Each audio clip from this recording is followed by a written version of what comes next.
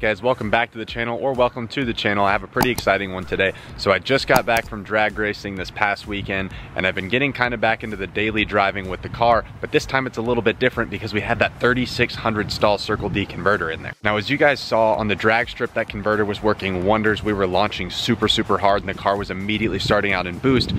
But daily driving is going to be a lot different. RPMs are going to be different, the shifting's going to be different, pretty much everything's going to be different. I've already experienced it a little bit on my drive home, and I also drove it to work the other day, but other than that, I haven't gotten much experience with the new converter in daily driving. But today I'm going to be showing you guys kind of that POV and show you the different way that the car is shifting now and how much higher you have to bring the RPMs to even move the car. People who may not be familiar with me or the car, I'll just quickly go through the car. This is Stangery, my 2016 Mustang GT. It is P1SC Pro Charge, running about 10 pounds of boost. Got the big red blow-off valve that makes this thing sound like an absolute jet.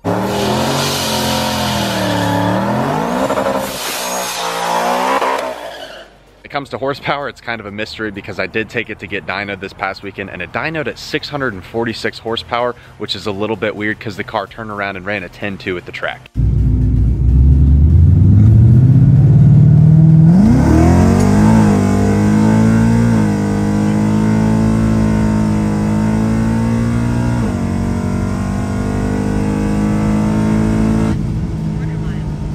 So you kind of know what's going on. Here's the engine bay. Clearly we have the Pro Charger right here. Again, P1SC. We did take the intake off. We have a inlet guard on. This gives us another pound of boost actually. As far as our pulley setup, we are running the 4.75, but we are lowering that down to throw another 2 pounds of boost. As far as our fuel system goes, you can see right here, we are running a 4Innovations return style fuel system. It is a triple pump. So far the thing is working wonders and doing its job, but using so much gas in the process.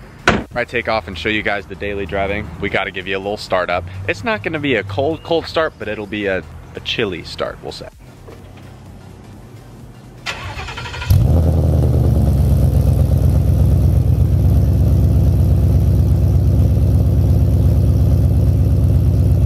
The exhaust setup I have is actually fairly simple. Didn't want to go with the Corsa Extremes. I feel like everybody goes with those, and they were also a little bit on the raspier side, and I wasn't a huge fan. So I decided to go a little bit of a different route. So what we have currently is stainless power long tube headers with a cat delete, a Steeda H pipe to hopefully deepen the tone, and then we have a Roush axle bag. I did have a full complete Roush cat bag, but I parted ways with the X pipe because whenever we went catless, I really didn't want that extra rasp. So we went ahead and switched over to Steeda H pipe to hopefully deepen that up, and I think it did a fantastic job. We are now up to temp, so we can take you guys on that ride. Guys, this is a 2016, so this is not the 10-speed. This is a 6R80, the 6-speed auto.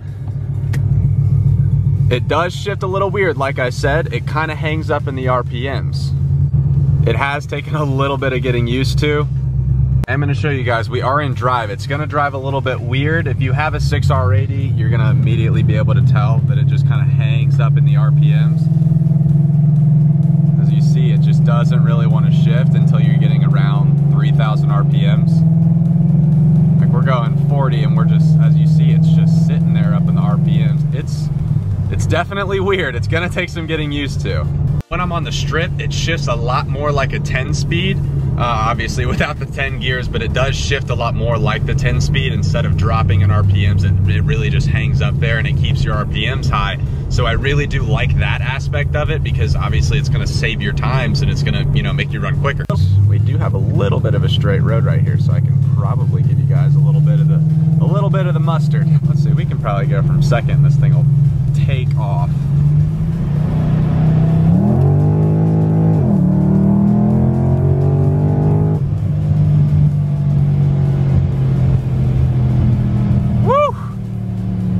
Bit of spinning, but she's moving. As tempting as it is, that's not what this video is about. This isn't about the speed, this is about the daily driving. So let's get back to that. You guys, once again, the kind of taking off, it's just a little bit weird hanging up there in gears. You can't even really hear it change gears, but it is changing them.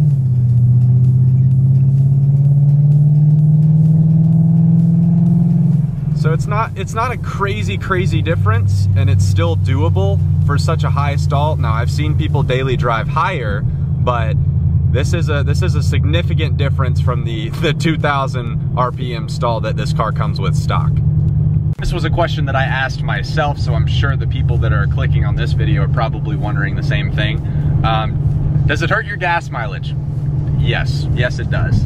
Normally when you're driving around, obviously it doesn't take as much work to get the car going, but with this high stall, it is gonna take a little bit more work to actually get the car moving, and it does hang up higher in RPMs. So when you're hanging up in higher RPMs, you are gonna get a little bit worse gas mileage. For me, it's kind of hard to notice because I'm having such a significant change in gas mileage either way because I just switched to E85 and that triple pump fuel system. So I'm already going straight down the drain either way.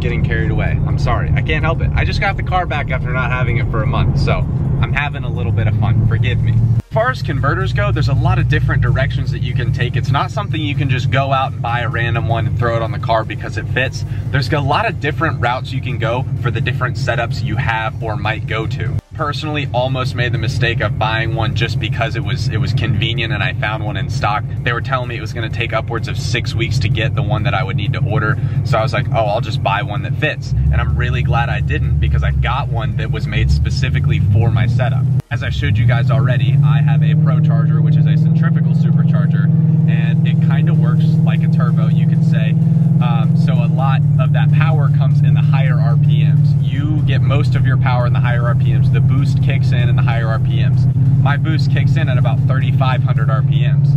So whenever you're launching off of the line, it would be really, really nice to be able to launch while you're already in boost. So, whereas with a root style setup, you get a lot of that power down low.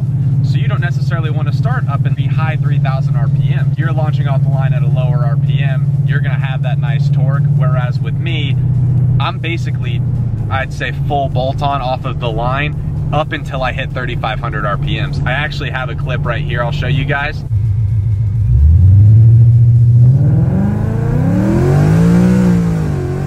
So as you can see, it's kind of sluggish up to around 3,500 RPMs and then it takes off. So now when I launch from the line, I'm launching already in that boost and I don't have to work that buildup. It really helps your 60 foot, really helps your 0 to 60. The converter really, really helps you on the strip. The night and day difference from the strip, I was not expecting that. I literally got the car back with the new converter and the fuel system an hour before the strip. So my first time really testing the car out and getting a feel for the converter was at the strip.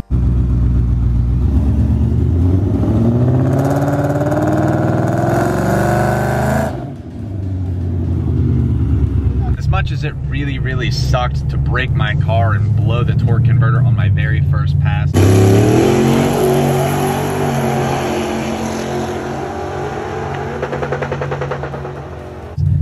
it's actually kind of a blessing in disguise because that, you know, forced me to upgrade and get the Circle D converter, and now here we are with a car that is just so much more of a beast.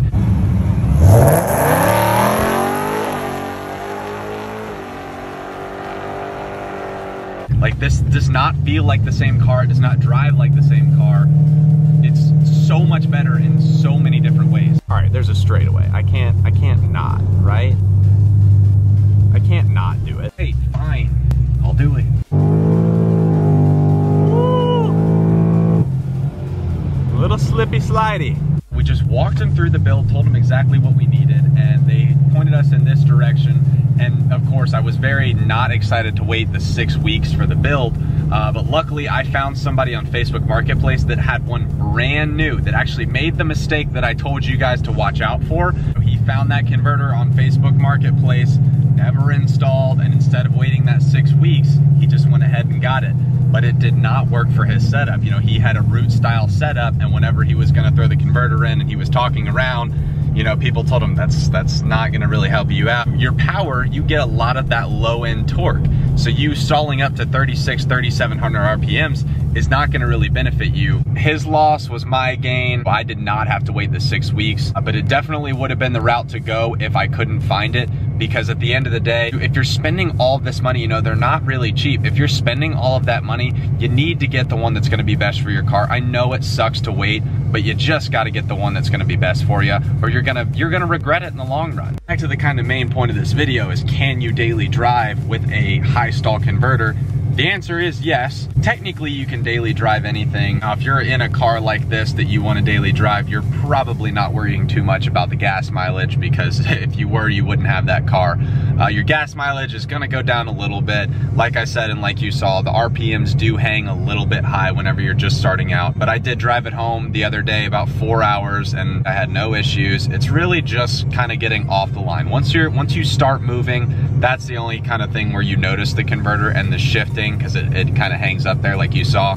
But other than that, man, it's pretty much the same car. I'm really, really happy with the converter. I'm really happy with the fuel system. I'm really happy with the way the car came out. If you're looking to better your times at the strip, I definitely recommend a converter. It tremendously helped out my times. The one thing holding you back is being worried about the daily driving. I'm gonna go ahead and tell you, it's not that much of a difference. It's not a huge deal. Definitely should pull the trigger. At the end of the day, the benefits on the strip definitely outweigh anything that could go negative on the street. I have not had any issues, any complaints. Yeah, you use a little bit more gas, but at the end of the day, that's not really what you're getting the car for. If you were getting a car for gas mileage, you're not gonna be in something like this. Anyways, that's gonna do it for this one. I hope you guys enjoyed the video. If you guys have any other questions about the car, any things you wanna see, just leave a comment down below. I'm more than happy to make videos on it. You know, this is a new channel. I'm open to any ideas, whatever you guys wanna see. Be sure to leave a like and a comment. It really helps me out. And if you guys are new here, please subscribe. Got some crazy big plans for the car, crazy big plans for the channel. It's gonna be really, really fun, so you guys should join the journey and watch along. That's gonna do it for this one. I'll see you guys in the next one.